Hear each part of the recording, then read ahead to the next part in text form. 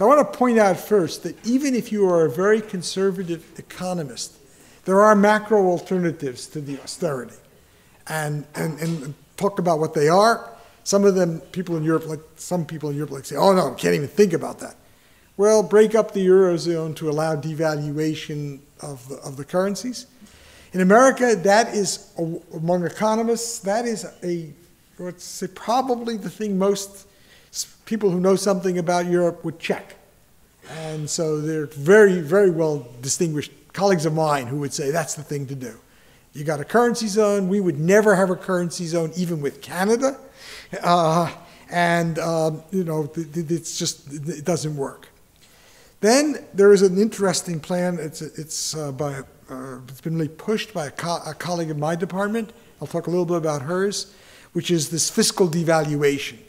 You're not allowed to devalue your currency. You don't want to leave the euro. You can do some tax things that get you an equivalent solution. And I'll talk about that a little bit of how that goes. But it means there are other things to do. That's the key thing.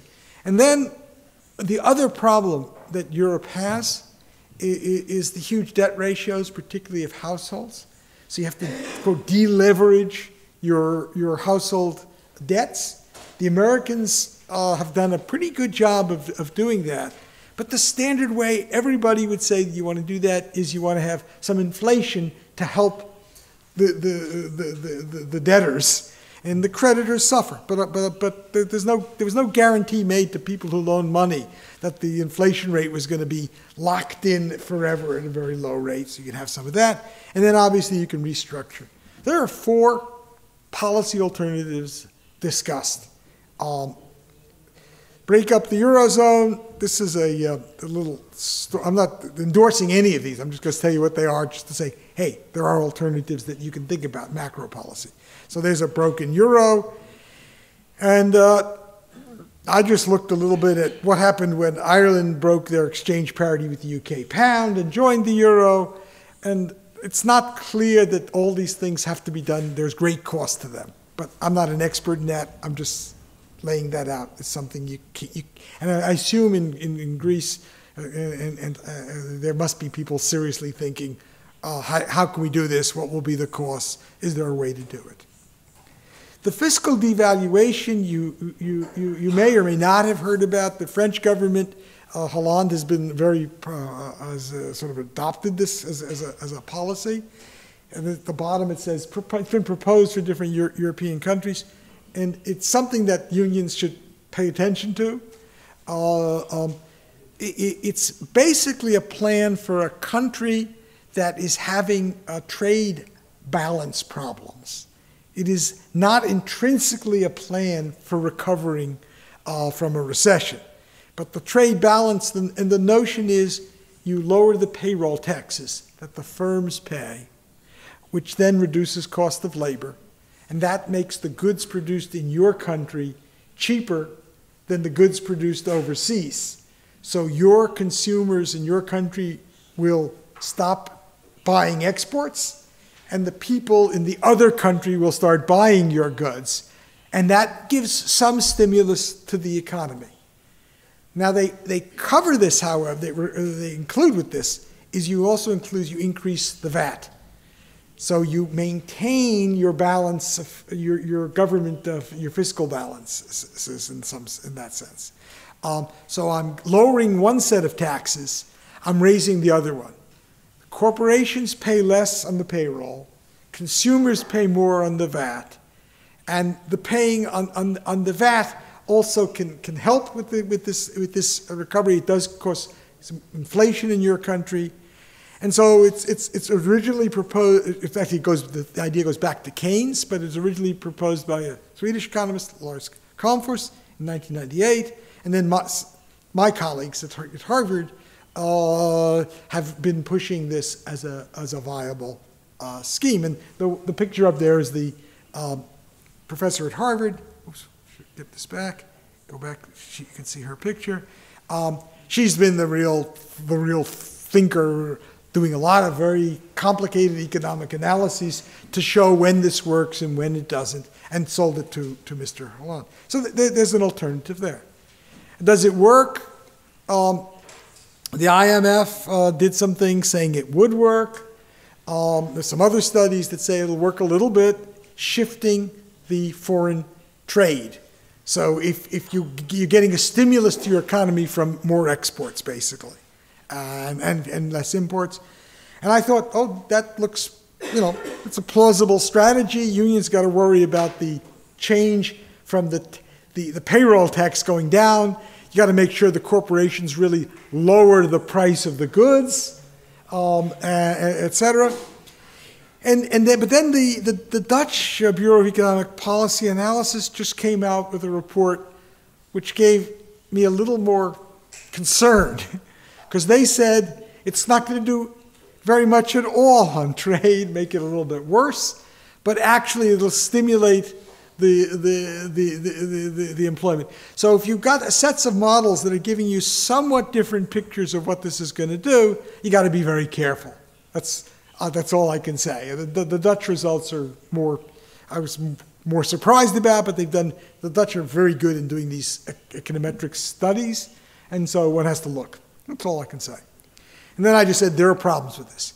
Portugal tried to do this, and it blew up in the Portuguese government's face, because people said, wait a minute, the distributional consequences of increased tax on consumers through the higher VAT and lower employer Social Security contributions looked like a giveaway to companies. And that all depends on whether the companies lower their prices, which then might create more demand. And in any case, it got stopped. And then the Portuguese government said, oh, well, let's just cut the employer contribution and we'll increase the worker contribution. Which is totally, sort of gives you a flavor of what that government probably was thinking all along. Let's just do some redistribution to the rich. And it's got no place. And then there's a set of criticisms of this fiscal devaluation plan having to do with where labor's share of cost are higher or lower. I don't want to the details of that. It's an alternative. It's an alternative that some economists and some simulations and things, and the French government has endorsed. And so it's worth thinking about in a serious way. I've made no judgment, to be honest. I was impressed with the first set of IMF studies. Then I saw the Dutch study, and you just got to look at it very, very. I put details. Look at it very carefully to think what unions should think about this. The next two of these quote alternatives, I just put them together because I'm not going to say too much about them. Is that inflation is good for the debtor, and the IMF. And I got 2013 now down correctly. They just pointed out that the way you get yourself out of debt problems, and they talking about household deleveraging, but it's any kind of debt, is you have some inflation. Inflation helps the debtor. And if you're trying to get people's debt down, inflation is good. And they say that the macroeconomic context this time will be more challenging, which basically is a nice way of saying if Europe is going to put low inflation first, they're making it much harder to do lots of other things that are necessary to get out of the recession. And for debt restructuring, the one I know the best is Argentina. And Argentina, just a few days ago, is in the U.S. courts, and it'll go to the Supreme Court. And they just absconded on part of their debt. And the cry for us thing is, of course, the Evita, but the cry is for people who owned the debt. And there was a lot of Argentinians, but a lot of Europeans. The U.S. actually was not unfavorable to their actions because the U.S. was not a major owner of the Argentine debt. But I don't think that's some sort of a last resort thing that you do in a true disaster. But it's a policy. It's a policy that you can do. Okay. So I said, well, how should unions think about these solutions? Well, some cases they may be trading off some short-term gain of jobs, possibly with the fiscal devaluation, but then you may never get the payroll tax back up. And if it's a long-term drop, suddenly that becomes very different than if it's a short-term emergency drop. if it's going to be things that are going to increase inequality, there's got to be some compensating deal struck. There's a lot of risk. And I just thought one should think about these things. One should have some sort of policy things where you say, well, under these conditions, this one might not be so bad. Under these conditions, it isn't. I'm not going to be talking any more about them, just that there are alternatives that are being discussed in the economics community, some in the US and not here, some of which I say has gone to the fiscal devaluation to France. And they, I don't know how much you know about them or how much but you ought to think about them and decide when they look good or under what conditions they're tolerable, etc. Now, for my more positive solution. And I called this, I said, it's workplace-based, it's micro, and it's built critically on the European Union social partner institution. All the other things are built upon abstract, I mean, abstract negatively, but general economic models where everything just works without any serious discussion of institutions. This is going to be about institutions. So I called it a social partner investment plan. Maybe we can get some better acronym for it. I didn't work on that. And I said it's Marshall style, because if one is in this crisis and one has the austerity and one cannot stop the troika and the people from forcing contraction of the public sector, you got to grow the private sector, and the people to do that will be the social partners in this. So I said it's orthogonal to the battles over the austerity and preserving the bank, and over the banks, and it's independent of the finance and political shenanigans. Shenanigans is an Irish, I think it comes from Irish, but it means all the stuff that the politicians will do. And it's got 4 parts. Loans to firms or equity purchases in firms whose workers are willing to trade off some wage cuts or freezes, some sort of concessionary bargaining, so that they get a stake in the future of the firm. So, and we'll explain this in more detail. It should be focused on the troubled economies, small and medium firms that need capital to modernize and invest and are not getting it from the banks. And then if the sectors and firms are targeted in a particular way, I think there's a greater chance that you actually recover the economy.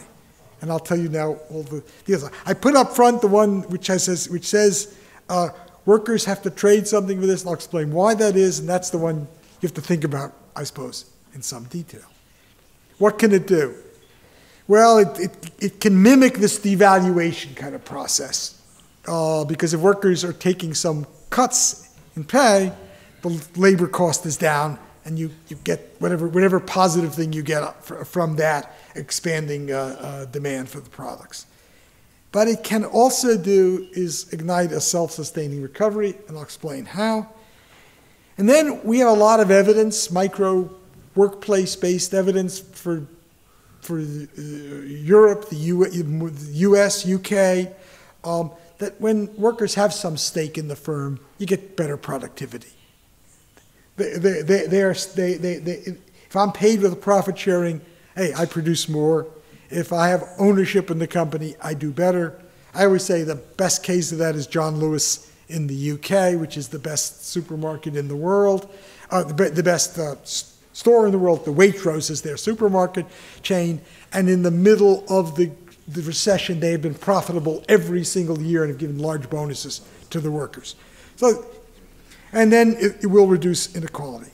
And then finally at the bottom, I said this is going to improve the long-term situation and take economic policy away from finance.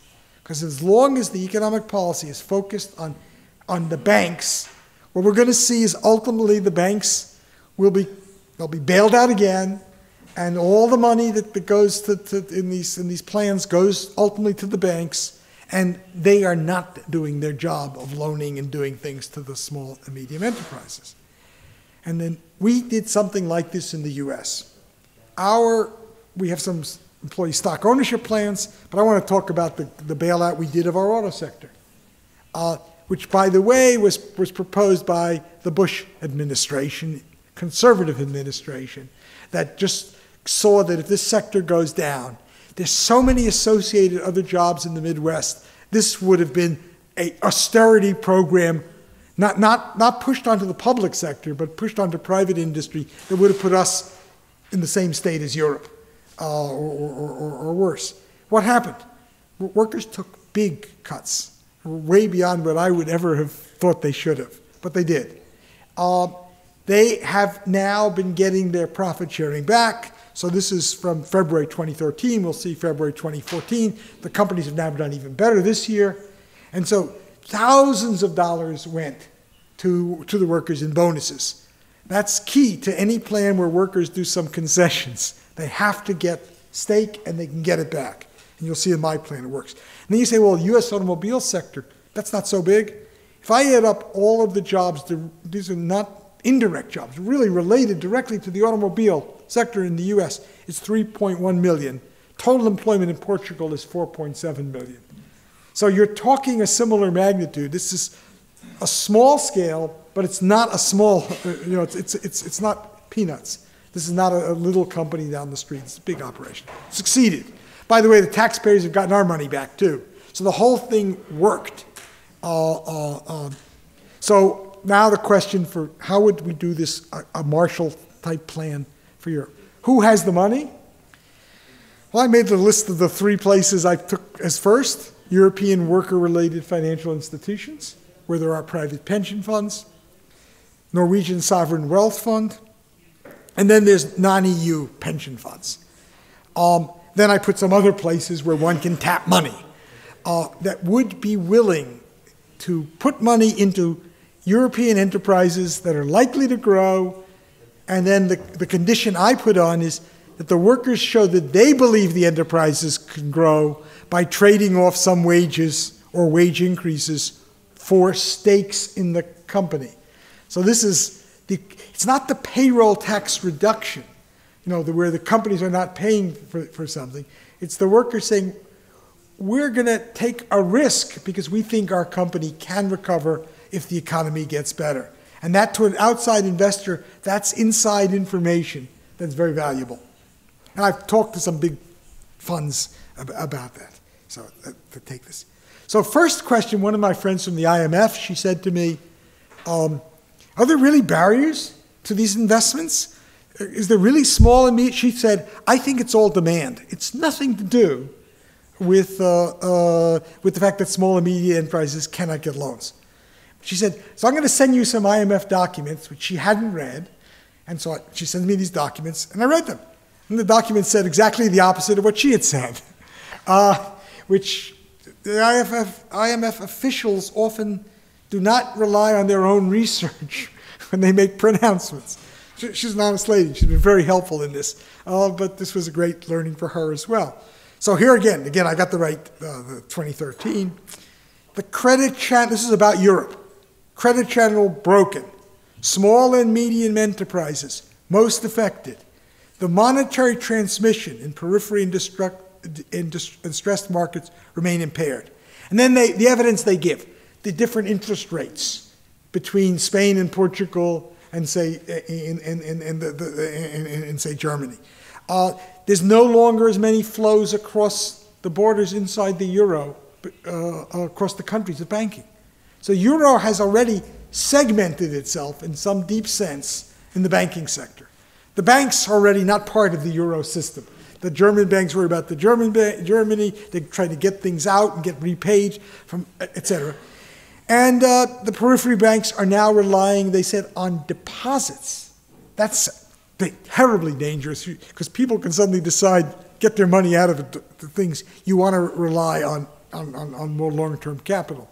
And so I put in bold, this is the word they use, fragmentation of financial markets. And so we really do have a problem according to the IMF. And their recommendation then was exactly the opposite of what I'm trying to, oops, get this back, oops, go back up, is they recommended at the end of this was the IMF and the other people got to do more to support the banks. Well, it obviously would be good if Europe had a single financial market. It doesn't. It has fragmented markets. And the evidence is overwhelming when you look at it. They have. And then the plan that is meant not to give the money to the banks in the hope that the banks will give some of it to the small and medium enterprises. It's the step aside these fragmented and I think very ineffective and inefficient banks who are looking only for one thing, to get their capital back and money in their pockets. So that's yes, there are these barriers. Will a wage trade-off reduce worker spending? If I'm a worker and I agreed not to take a pay increase, let's say next year, that otherwise would be negotiated for me, or I even took a wage cut, that immediately says, oh my gosh, I have less money. Won't I reduce my spending? And that's negative in the process. Well, I said, in principle, I've gotten back enough promise of profit sharing or enough equity in the company that, in fact, I'm being made whole. And I, therefore, should not reduce my spending because my permanent income, is the same. That's in principle, and that's in my model, but I'm not sure that that's right. There's some other things about the wage concessions that also you have to be careful with. And I said at the bottom, if there are liquidity constraints on workers, knowing that if the economy recovers next year or 2 years from now, I will be wealthy, doesn't mean I can go out and spend today. So that has to be carefully thought out how that operates. That's all. I think. Is this too risky for private sector pensions? Do you want, if you have a pension fund that's workers, do you want to put it into small and medium enterprises in a European economy and decide that, gee, that's risking my workers' things. Maybe I should do something, quote, safer. Well, if this is done through mutual funds, we'll share the risk. And I think it's got to be done with a mixture of long-term investments, purchase of public infrastructure, which are pretty steady earners, and I'll explain why, short-term cyclical investments. You want to do is put your money, you want the workers to get a share in companies that the minute the recovery starts, those companies begin booming. Because then you have a trigger for the recovery to continue. And I said the key thing in my discussions with some financial characters, it is if the workers are willing to take a trade-off, that gives the better information that the company is likely to succeed, and that becomes you're willing to do that. And then can the Wall Street monsters, the Madoffs of the Wall Street, can they game this? Will they figure? Yeah, they'll try to figure out some way to rip everybody off. So you just have to keep your eyes open.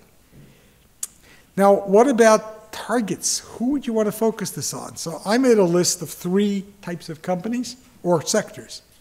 You want some place is when GDP picks up a little bit. You get a big increase in sales.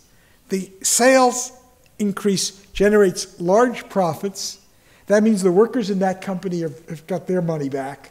And it means the outside investor, which will be the pension funds, has got its money back. So and we can identify cyclical, sensitive industries. You'd like it someplace where if we took a reduction of if labor costs went down, you wanted a place that reduced total costs. So it's probably a labor-intensive sector. And where then again the costs raise profits. And it does that through expanding the business. And then you want to focus it on places where indeed they really need either new equity or loans. These are the small and medium people that the IMF tells us are dying in these countries. So I then said this would be the strategy. And then the most striking thing is if we have enough of this, and I said will under some conditions, and that's the most vaguest part of this, it'll create a self-sustaining recovery. You actually do what a Keynesian kind of kick, but it's coming from the private sector, not from the governments, which are in Europe have shown they don't want to do this. So you then sit and say, well, gee, how big? How much would I have to do? in the US, I haven't done the comparison. We did the automobile business, but we also had an economy that we were stimulating. So the automobiles were not growing in a world where the rest of the thing was austerity driven. And so that's not going to tell us what the right thing is. So I just said it depends on the input-output links of firms. If you have a firm or a sector that is going to make, once it grows, it is going to start buying products, services, or goods from other firms in the same country, you're now starting to stimulate growth, because those other firms will then. So you take the input-output tables, and you have to trace this all through. And there are these called backward linkages, which firms that you buy from. And there are also forward linkages, which are if I get a small and medium firm, or a big firm too, but I don't think they have the finance problems, the same finance problems, and it comes out with a new product that makes other things in my economy more efficient, that's a forward linkage, and that's positive. That will stimulate growth. That's your innovative, you get an innovation coming out. There are studies of these things, they're called impact studies, and I'm very critical of them because they usually are people trying to sell a sports stadium, and they show you, oh, look, the sports stadium will do this, this, and this, etc. But we have to do it in the right way, and I think they can be done the right way. And then it turns out that's not a colleague of mine, but he's a colleague at MIT, Daron Acemoglu, has just been looking at these input-output links as promulgating economic shocks. He's thinking of how much do these links play a role in the declines, where my sector gets beaten down, then I stop buying from you, and it just spreads throughout the whole economy. And with thinking of like that led the Bush administration to say, we cannot let the automobile sector go down. They didn't care particularly about Ford, General Motors, or Chrysler, but they saw the consequences for the whole Midwest of the U.S. would have been disaster. So and this is just a little table from one of Daron's, not table, just the little dots are sectors. And the lines are links from sectors. And what you see is there are some core sectors in the middle, which are really tremendously connected. So you would make special effort to give loans or equity in those sectors because they're going to kick off more growth. And there's a footnote, you want that done by the private sector, because I'd be very uneasy with politicians, at least in the US, even though the Bush administration and the Obama administration, but the gun was at their head, they did some of the right things. But if the gun isn't at your head, there'll be a lot of political hanky-pank about this. Okay. And then I said, well, is there some role for governments in this process? They could give tax breaks to these investments. And they give tax breaks for pension schemes. They give tax breaks for share ownership schemes. It isn't out of the question of them giving some tax breaks to this. It's not part of this. If the governments want to, they can give tax benefits to when this fund gives returns. So that your pension money now has a little bit safer situation, because you get some positive returns, you'll have some extra things. And then I said you could have insurance. The point is, you could get some help from these people, but I made that my last point because the whole thing has got to work without that. If it comes, that's good. So this is my conclusion to this plan. I refer to these orthodox guys as leechers because that's basically what they are. And the leech is, it's taking blood out of the body, and you're sort of sitting there saying, don't you know, maybe you got to replace it with something else? They don't know this. The one positive thing I think they have done is since they say there are no other ideas, but there are some, that's just not true. But the other ideas are not very, I can phrase it right, radical. They're not dealing with long-term things. They're generated largely by very good economists who are thinking about how they can manipulate some things without changing the fundamental system. I think this opens a door, and the crisis should have opened a door to major reforms in our capitalist system. Didn't, but maybe now the European austerity second crisis gets that door open. And I compared this to what we did in the 30s and 50s. And their unions played a huge role. I think in this post the Great Recession now, the unions have not offered really dramatic new ideas. And they've been sort of on the back foot, just let's defend this. All the ideas have come from other people. And so this is an idea I hope you like. And so then I said, what were the next steps? If I was a billionaire, and I don't know how many billionaires you know. I've now met 3 in my life. So I know 3 billionaires. And they think differently than we think.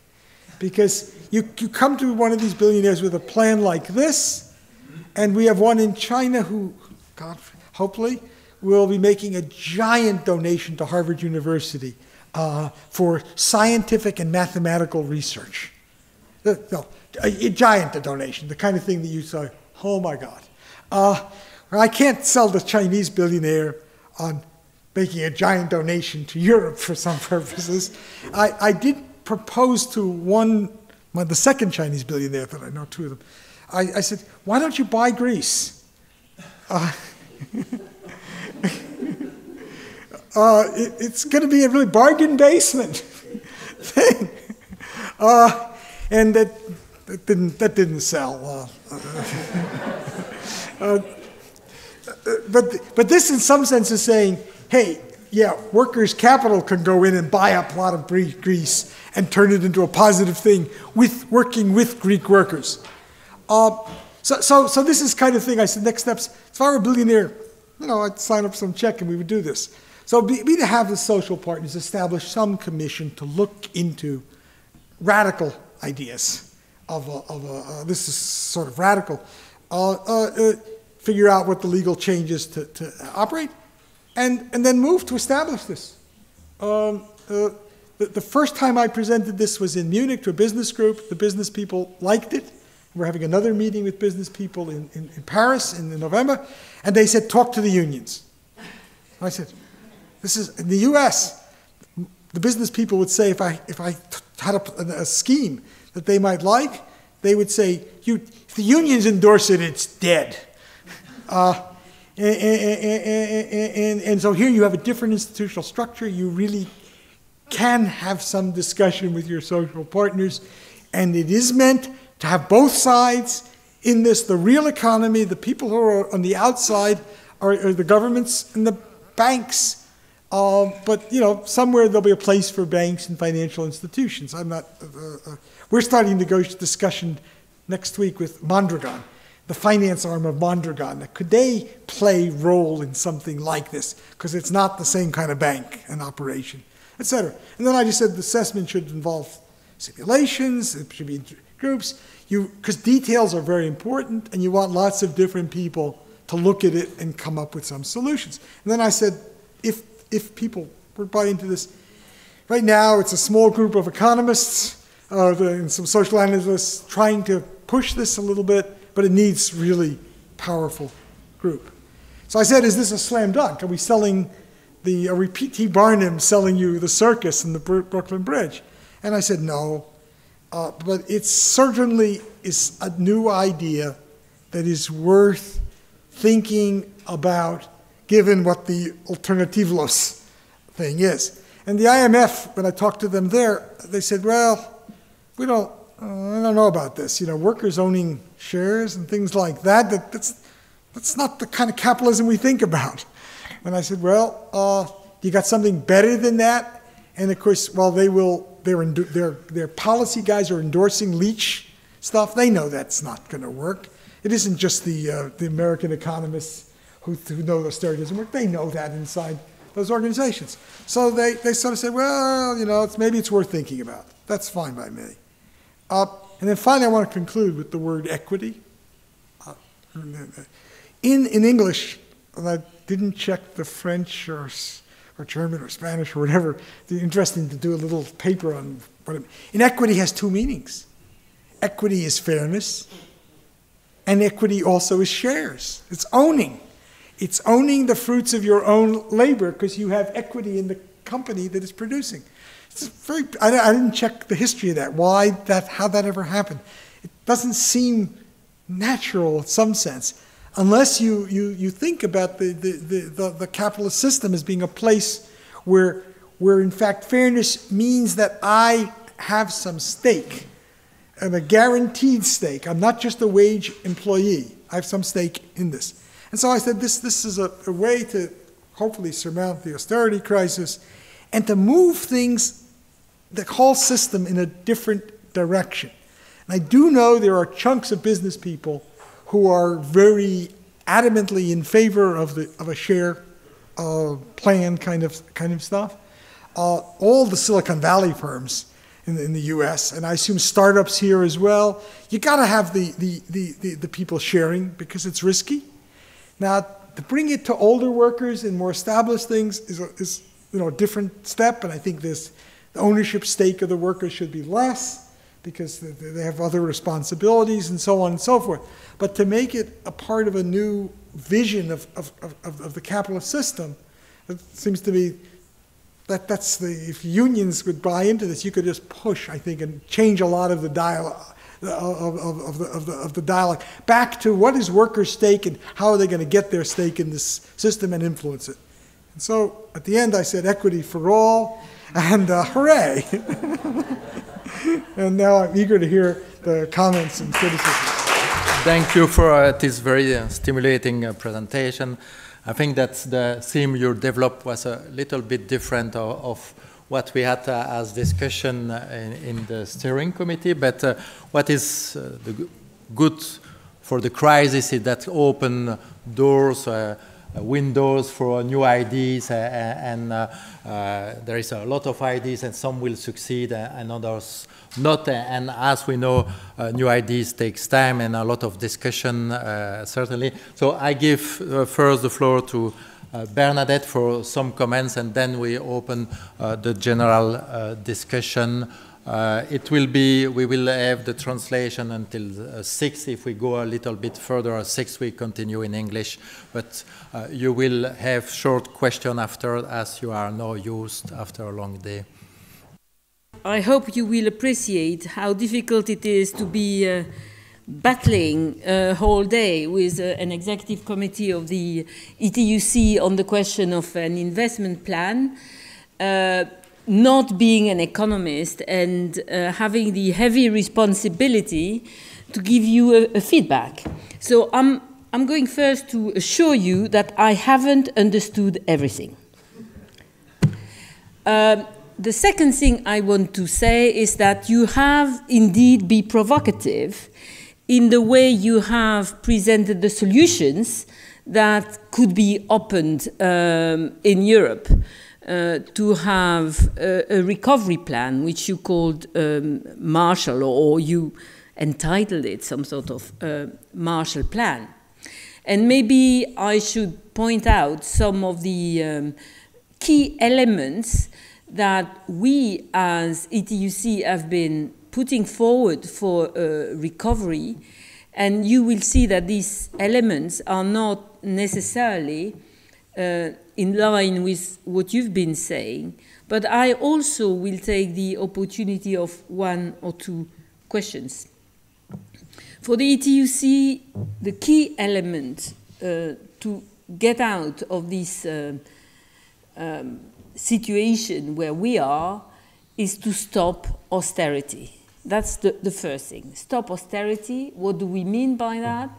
We say we should stop cutting on wages, cutting on social protection, cutting on pension, so that people can continue buying things, and we don't have the effect of the downward spiral that we have now. So first thing is stop austerity. Second thing is invest for good jobs. we've been today trying to discuss what sort of investment plan we would like to have. We certainly haven't reached a solution, but we certainly are not in a situation to have a social partner investment plan, as you were indicating. But maybe we would need to be a bit clearer about what you understood and what we understand. For us, if we speak of social partner investment plan, we would think of having a discussion with our partner at European level to try to work out such an investment plan. And quite unfortunately, I think this is not possible. I think you have underlined something which is very provocative to us, which is concession bargaining. If I understood you well, you have been saying that maybe it would be a good idea for trade unions to negotiate a cut in wages under certain circumstances, to get investment in their company, and then to get a return on the progress made by this investment. Now, this is obviously very controversial for trade unions. There has been concession bargaining in the past to keep jobs during the recession, but concession bargaining to get investment in a company is something that we haven't been thinking about. And to be provocative myself, I would ask you, do you have any difference on this with Olli Rehn, who has been advocating cutting wages in order to be more competitive? Now, he's saying that as part of austerity, but our people would certainly would not be able to negotiate that without being sure that they would get something out of it. And I think it would be extremely difficult. So this trade-off for wages is for us something very difficult to imagine. I would say also, you've been speaking about investment, you've been mentioning a few sources of money, and I hope that our Norwegian colleagues were around when they heard that maybe the Norwegians should be investing in Europe for the recovery of Europe. But we also have, as a policy for the ETUC, we have the view that capital should be made available by governments or by taxing the rich in order to support an investment plan. So what you've been telling us, in what you are telling us, I have seen, and I'm saying I, so maybe I didn't understand, but I have seen no government initiative for investment. And we've been always saying that we needed to have government policy, EU policy, and not only company policy for investment. And then in the ETUC, we are arguing that we need to invest for good jobs, I underline good jobs, and in the sustainable economy. I have seen the graph with all the dots, and I wonder if all the dots are part of the sustainable economy. And I wonder how much we could hope that this investment would bring jobs. Because for us in Europe, this is the key. We need jobs, but not any job. We need good jobs. So that's more questions than answers. for the ETUC, we believe certainly, as you said, that what is important is to have the economy financing, the finance going to the real economy. And that's something that we haven't managed to get. We know that in Europe there are a lot of cash available that we want to attract to invest in the real economy, but whether this should be done by social partners, through social partners in company to attract this funding is something that is indeed very interesting, but certainly also very controversial. But we are always listening with great attention and great interest to those ideas, because I do believe that we don't have all the solutions. If we had all the solutions, we would be out of the crisis we are in. We do believe that social partners have a role to play in the current circumstances. Not sure we agree with the role you were presenting, but I would certainly welcome your input in the process we are undertaking in the ETUC in building up a proposal for an investment plan for recovery and for good jobs in Europe, on which we are currently working. So thank you very much, and I'm looking forward to the discussion.